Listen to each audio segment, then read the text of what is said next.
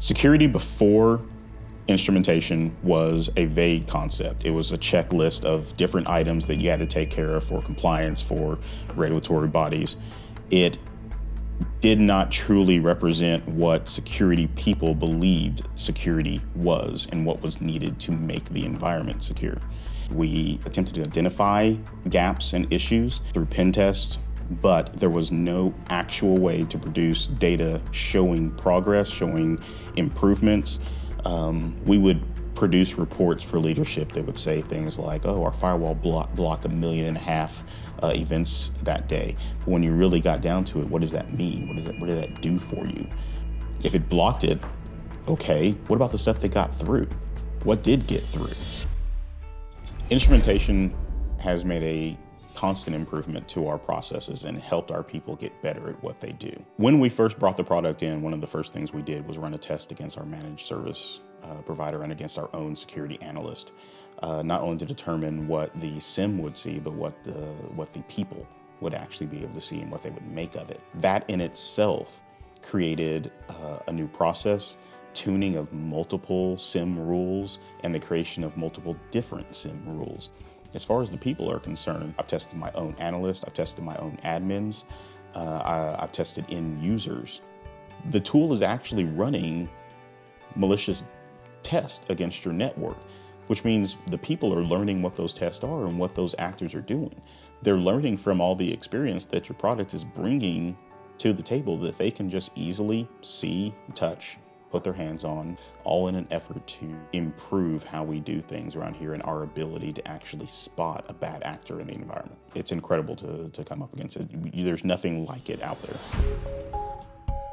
Communicating our effectiveness to leadership is the primary task that I have on my plate. It's probably about 50% of my workload. They don't actually understand what it is we do. They don't understand what those tools are for. What they know is that some regulatory body, some compliance requirement says we have to do X, Y, and Z, but they don't understand what that truly means.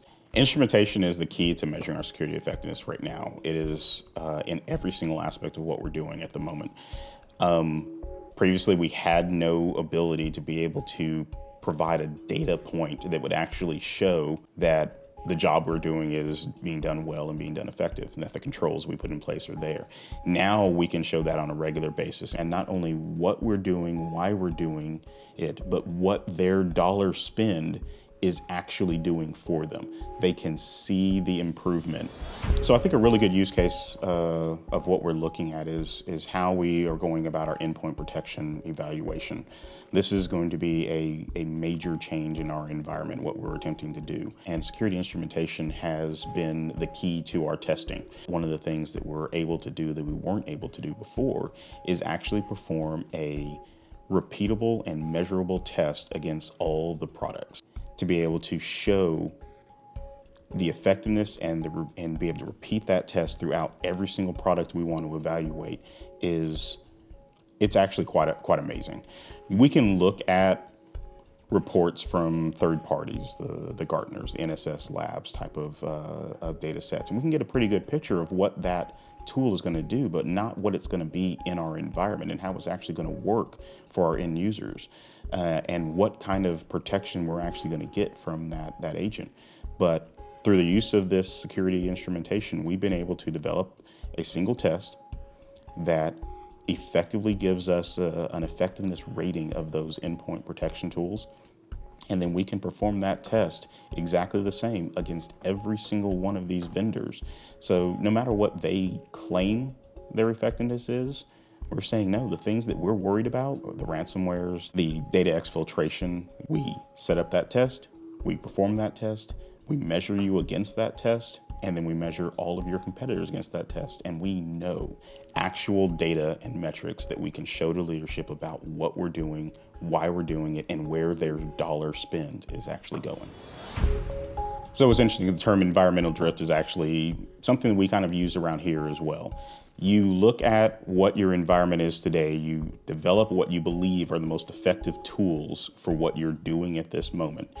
But the truth is, There are change controls every day. Your environment is changing every day. New things are being added into your environment every day. Holes are being opened up in your firewall because application X needs to be able to talk to application Y. It's happening all the time. So how can you guarantee tomorrow that the controls you put in today are actually going to continue working, continue doing what you want them to do? In the years past, we depended on a penetration test, a very expensive once yearly penetration test to tell us how we were doing. But it's too far of a distance between efforts. The environment is never going to be the same as it was the previous day. Instrumentation is allowing us to constantly test our environment. We can be told by our instrumentation tool that the control we had yesterday is no longer functional because of this change or because of this new hole in the firewall.